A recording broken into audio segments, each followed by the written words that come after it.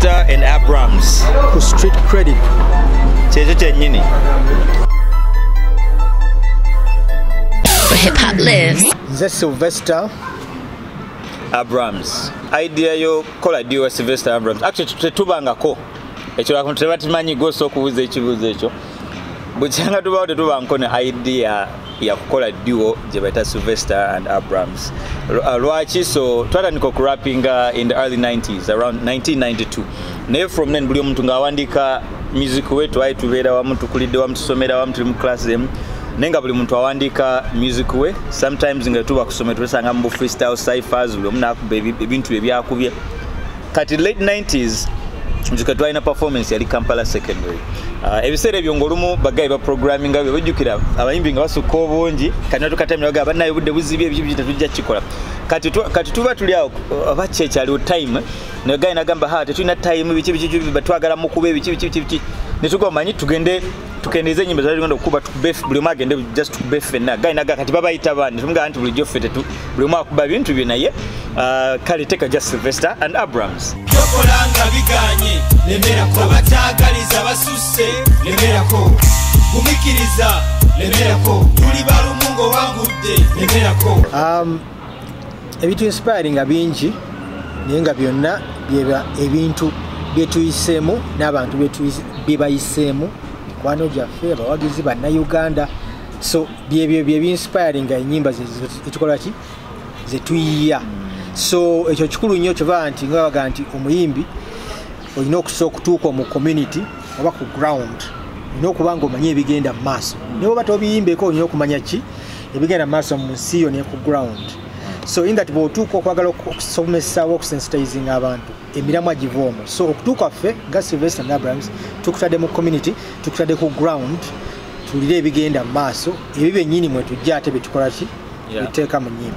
Mu buli kintu wabeera wakufiiriza abamusanyu kyokola abo bakiyimiriza era atambula akwogerako nti takukkiriza oyo mugereko mpola yagala kuzikiriza. Abantu bangi babuza lwaki hip hop so enze gwe twachoosing actually reasons nyingi.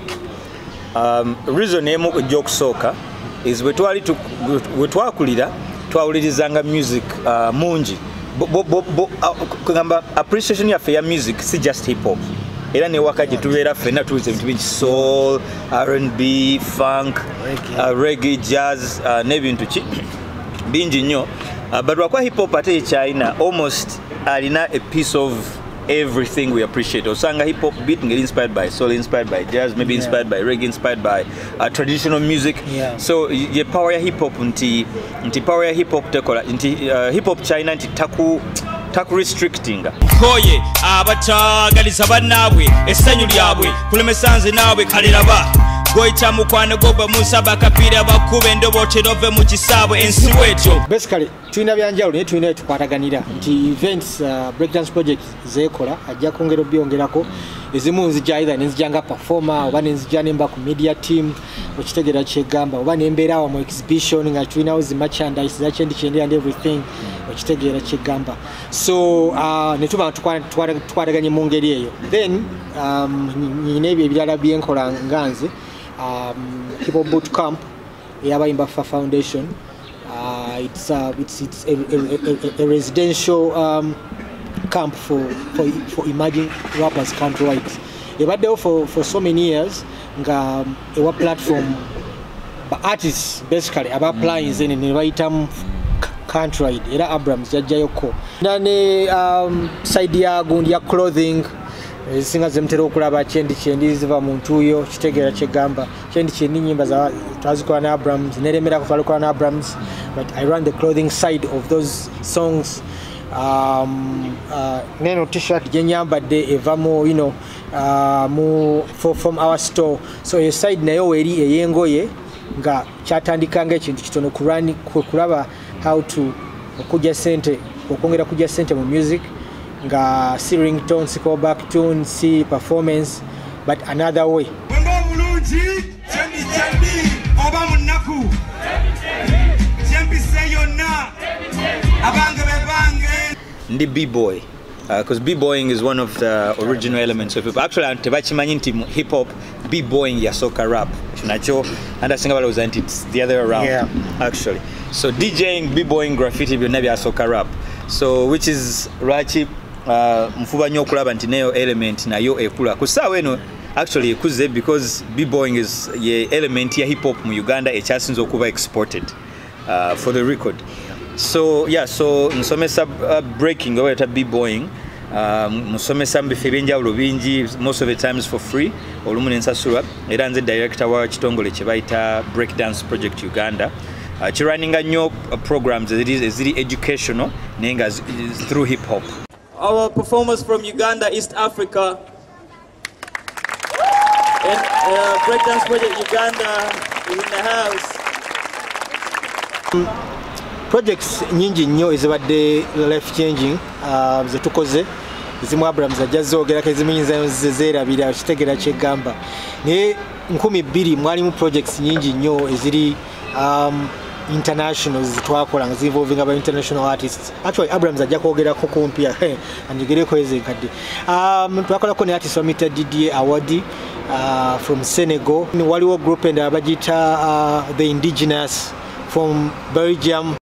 Bei einem Festival, auf dem Mac ist und die Welt wird besser. Mac ist kam zurück von dem Kurztrip nach Deutschland und ist leider in einer Clubmate-Fabrik verdurstet. Bimu ku projects versus that Zenz Jukid actually yakyuse ebintu bingi nnyo.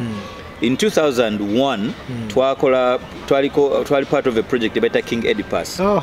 Which is a Greek play. Yeah, King Oedipus yalinga ku syllabus ya advanced level HSC mu literature nga abana nga bagisoma ngeri ku syllabus ne bakola ebibuuzo. So walo Alliance Française actually yakajja mu Uganda. So nzikira 2001. No 2000 actually, not 2001 over. Yeah 2001. 2001. Ama 2001. Performance, so twakola performance ku Sharing Youth Center. Theme yali Youth and New Millennium. Our millennium. Kati bategeka competition ne baga abantu bajja balina original songs usually about millennium bichi tujanze ne Sylvester ne tukola oluyimba. Genres zali nyingi teyali hip hop, teyali nto baji reggae bachokola kyeyagala, but rap actually rimbo rwangu lwa hip hop lwali lwaffe, which is things people don't know nti kusawe nga hip hop tebamuzajja na radio na we were able to win competition yali mu genres za music zonna ne to coming out number 1 nga nolimba teli recorded.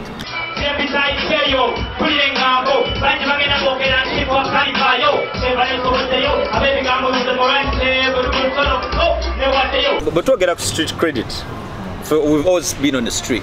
Yeah. We've had a year on the ground, we've always been on the ground. So as a result of because kadi never know byagambi tebyali tuseosinga actually ku street, because the fact boba toli ku ready and ku street toliko. I mean boba olimbuzi wa amani okitegeera, because the street backs you up. Tukola nti ezo na projects tuliko twaliko n'abayimbi abamunga bakuba ku radio bakuba ku TV okitegeera kyegamba. I mean Red Banton twakola chef Sylvester and Abramz yali bebatu categorizing boba okitegeera kyengamba n'abayimbi abalala bangi. So all platforms zotayinza bwatoyina ku radio ne ku street toyina credit yo, then all platforms zotayinza kulinnya. So mu byonna street credit kikulu ate street credit. The other thing is street credit sigwajewa sigojja n'ogamba nti nyina street credit olwokuba nkubye obuyimba nga njogera ku street nkola bweno, but we live that life.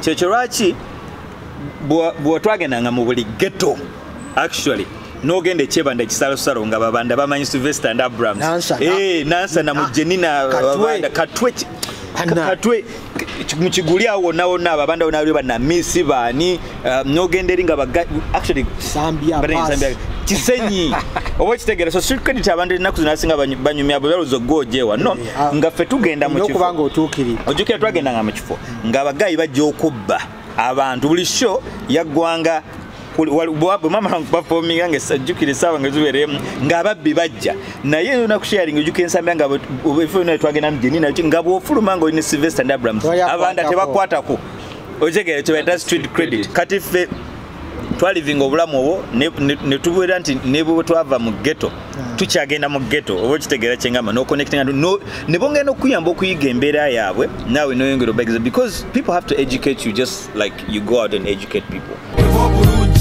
Chendi owa munaku chendi jepiseyo na chendi abange sigala chendi abantu balina okimanya nti bw'oba tokulidde mu mbeera ya nkyavu si musango otegese okusigala ng'oli rapper ng'oli real nti nga bw'olaba nti waliwo aba fakinga ng'akulidde muki oba abeera mu ghetto abeera mu slums nayagala okufakinga n'akola music video neyazika akamotoka neyazika akayumba nakabi but kiri okay but olina okumanya nti tekiba real kati ate n'ekirala obulwadde obulala obwaliwo kati bwe twatandika okukola ebintu ebyo nga bitandise okufuuka abantu batandise obi appreciating nga twogera ku mbeera zaffe ntuwatya video zaffe mu Kasubi mu Kisenyi Mulago bwayise kati ate ogenda okulaba nga ne ba rap abamu akulidde mu mbeera ey'obugagga family buli kimu bakina kale ne banaleka kifakinga kanagaza I'm from the streets so basically siso akola street credit just because of faking anti oli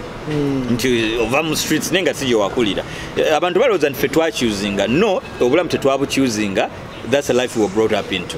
Waro chibuka mwana waffe wa kukaalo asula mu muzigo naze kama kogera naye bakola nabo yabalimba ali nali bangalo gamba nti first of all tusanyuse nnyo okutwaniriza no street credit ekitegeera BreezyBeats atobye no show bambi ekitegeera atobye no show atechera musima nnyo nti awa opportunity ba artists ekitegeera show bweziti nkulu nnyo so temugirekerera kyakabi nange njagamba nyongera okusima show street credit ne BreezyBeats emirimu gyakabi obulamu bw'abantu bukyuka newankwadde bayinza okuba abatamanya abatawa credit but at least kasitambanga musigale nga emitima gyammwe giri mu kifo kituufu musigale nga musupportinze abasiima most importantly abakuze bakuze n'abo ababaddewo ne mwongera okunyweza nabo omulamwa gwe baliko mwebale nnyo nsaba buli muntu awagire.